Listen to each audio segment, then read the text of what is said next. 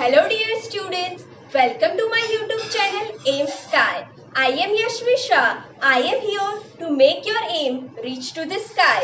Quickly subscribe my channel and without wasting much time, let's start today's topic.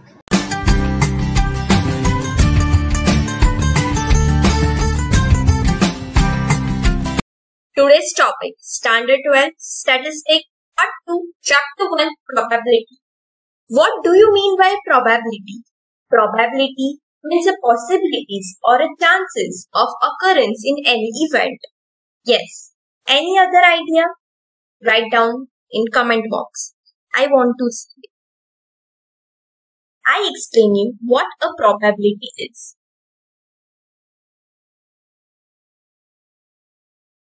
Chance. Chance is very similar word to us. We definitely use this word in saying yes, there are 20% chances of getting this. There are 99% chances of getting pass in exam. But 1% depend on a teacher's mood. Yes? Similar way, an unknown element upon which the occurrence or a non-occurrence of an event depend is called a chance. Every event is depend on chances. Any unknown element like a coin, its occurrence of head or non-occurrence of head of that event depend on chances. How much chance it contains, it shows that how much possibilities of having it occurrence. There are 5 types of chances. Impossible chance. If I want 7 on a dice, then it is impossible. But if I want 1 on a dice, then it is possible. But it is unlikely. 1 by 6. Very lesser chances. Even chance. 50-50% chance. Like a coin have. 50% head, 50% tail. Likely chance. 4 by 5. Much more numbers. So 4 by 5 is likely. It can come easily. And certain chance. There's a definite chance that will come 110%. I hope this concept is clear to you. Let's move on to next slide. Random event.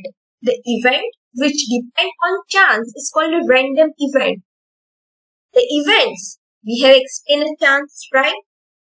All the events which are depend on chances are called random event. Who do not know what occurrence will come. All that event are called a random event. If they know occurrence, then there will be a certain event, right? So it's simple to know what is a random event. I explain you with an example. Head is obtained on a toss in a balanced coin. So there are chances of getting head or a tail. So it is a random event. A card is drawn from a pack of 52 cards is a king of spade. There are 52 cards and one of them is a king of spade. So there is a chance of getting it also. So all these type of events are called random events. Any doubts or queries, then comment down below. I will definitely try to solve. Now what's next? Random experiment. Listen it carefully, student. It is very important topic and many times comes in board exams. A random experiment can independently repeat it. It is not dependent on anything and they are independent and they are repeated under almost identical conditions. They can repeat it many times, but conditions we know that what will be the outcome. Suppose I want to throw a dice 3 times, then I can do it repeatedly times. If I want to toss a coin 6 times, then I can do it. But the conditions means what the occurrence will come. I know that it is identical. All possible outcomes of that random experiment are known. But which of the outcome will appear cannot be predicted. We know all the outcomes of it, but we don't know which outcome will come. When the coin will come up or when dice will stop. Before conducting the experiment, we have to do the experiment. Then only we will get to know what the answer is or what the result is. But we cannot predict it because there are many outcomes. But yes, the random experiment result into certain outcome. It will give us anything as an outcome definitely. It will not be like we will get null set. We will definitely get an outcome of most probable event, right? So, characteristics of random experiment can ask in a paper. So you can write identical condition, cannot be predicted, and a certain event, assured outcome. Now, sample space. The set of all possible outcomes of a random experiment is called a sample space. 1, 2, 3, 4, 5, 6 are a set of dice. All possible outcomes of random experiment. It's too easy to understand. If we take this spins example, there are 8 possibilities, right? Then this all 8 are called the sample space of spinner. Okay. All possible outcomes of random experiment which we try, its outcomes are called the set, sample space. Understood? Any doubts? The sample space is generally denoted by U or S. In probability, we will not denote from further U as a U. We will tell it sample space. Okay? And S also. The element of sample space are called sample points. All 1 to 8 in a bracket. That whole bracket is called a sample space. But inner one is called a sample point. Individuals are called sample points and whole bracket is called a sample space. When we will do some more sums, we will make it more clearer. Okay. There are 2 types of sample space. Finite sample space and infinite sample space. Let's first look to finite sample space. A sample space which has a countable or a finite number of elements is called a finite sample space. We know what is finite and infinite, so it is easy to understand.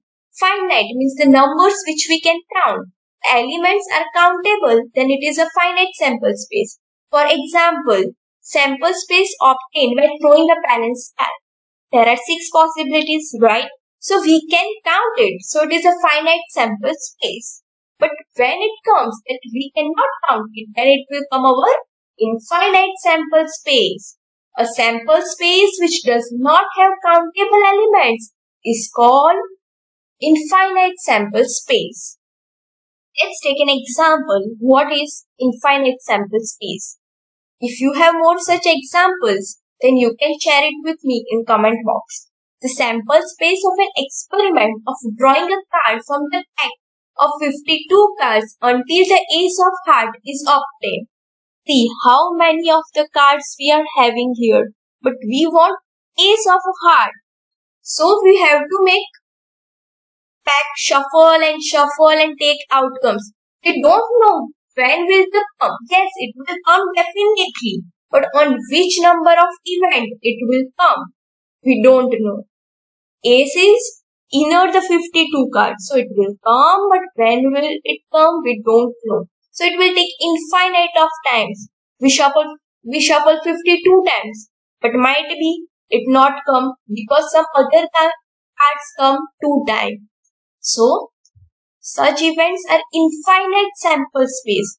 We cannot mention such sample space in a box. They are infinite. Let's take some experiment to know this better. You have to take a coin, any 1 rupee or 2 rupee coin, and then toss it. Any one outcome is going to obtain out of 2 possible outcomes, right? Either head or either tail. I hope we assume that the coin does not stand on edges. Okay. So we will get head, otherwise tail. Okay. So what this event is called? It has a chances. So it is called a random event or a random experiment we are going to do today. Okay. What comes, head or tail, to you in this experiment? Tell me. Don't forget to tell the sample space. Now we will learn how to write a sample space. As I earlier told, sample space can be denoted as a U. So we will write under the bracket H and T are its possibility. In the shorter form, head and tails of are H and T. Or either you can write, if you want to put T first, no issues, T and H. But what we will say, H sample point. Okay. It is called a sample point and whole bracket is called a sample space. Do you like this experiment? Let's do one more such experiment. Take an dice and throw it. Note the number appearing on its upper face. Which number comes on its appearing? Any one outcome among these possible outcomes, 1, 2, 3, 4, 5, 6 will be opted. I have currently done my dice and I got it 3. What you got it? Tell me quickly. The sample space can be written. Once again I explain you how to write sample space so you get clear with this concept. U, sample space, then in a bracket you have to always use a curly brackets to write. Okay. 1, 2, 3, 4, 5, 6. Yes, all have this dice only. You can look in the images also. 1, 2, 3, 4, 5, 6. If you throw 2 dice together, then it will be 36. You can do that also. Tell me what you get in 2 dice together. Okay? 1, 2, 3, 4, 5, 6 are individually sample point and whole bracket denoted as a sample space. I hope this concept is explained to you. Now we are going to start sums in next video. Still any questions or doubts? Then you comment me down. I will definitely try to solve all your questions and doubts. Don't forget to subscribe my YouTube channel Skyy for getting more such videos. Don't forget to press bell icon so you get daily notification. I hope you like our video. Thank you for watching. And any doubts, any queries, anytime, comment down. I will definitely try to solve it. And stay tuned in next video. I am going to make sums. Yes, theory is very important. So I explain theory in this one. But now we are definitely going to do sums. Bye bye.